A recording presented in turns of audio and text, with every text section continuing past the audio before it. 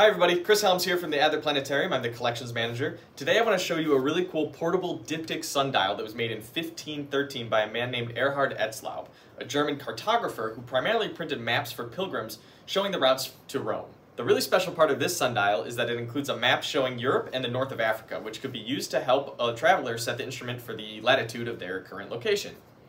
While this amazing sundial is missing a few parts that make it work properly, we have another example of a sundial from roughly about the same time so that we can demonstrate how it all works. In order to tell the time, the sundial must be placed on a flat surface, and then the compass is used to align the sundial with the north-south line called the local meridian.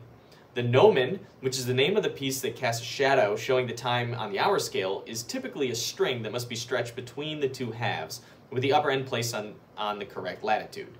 The sundial would then be ready for use, provided of course that the sun was actually out and shining on it. This is what the shadow of the gnomon would look like on the hour scale. Check out the comments below to see where you can view this object and objects like it, either in the Adler or online, and be sure to follow us for more behind the scenes content.